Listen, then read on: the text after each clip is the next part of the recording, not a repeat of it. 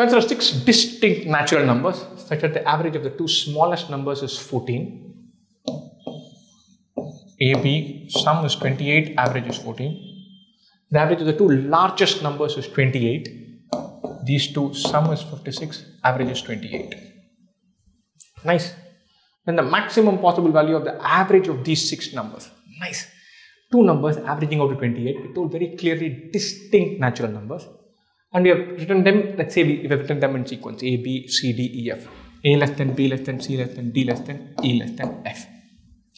Nice. So E less than F adding up to 56.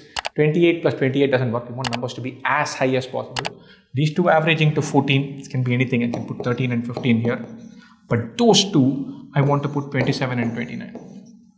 Why?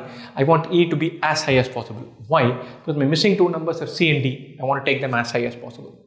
So E should be as high as possible, 27, 29. If I put 26, 30, E becomes lower. What can I put here? No condition. Make this 26, make this 25. Add everything up, we're through. So these two add up to 28, those two add up to 56, 84 plus 25 plus 26 is 51 divided by 6. 84 plus 51 is 135 by 6 divided by 3, 45 by 2, 22 and a half, 10. Excellent. Beautiful question.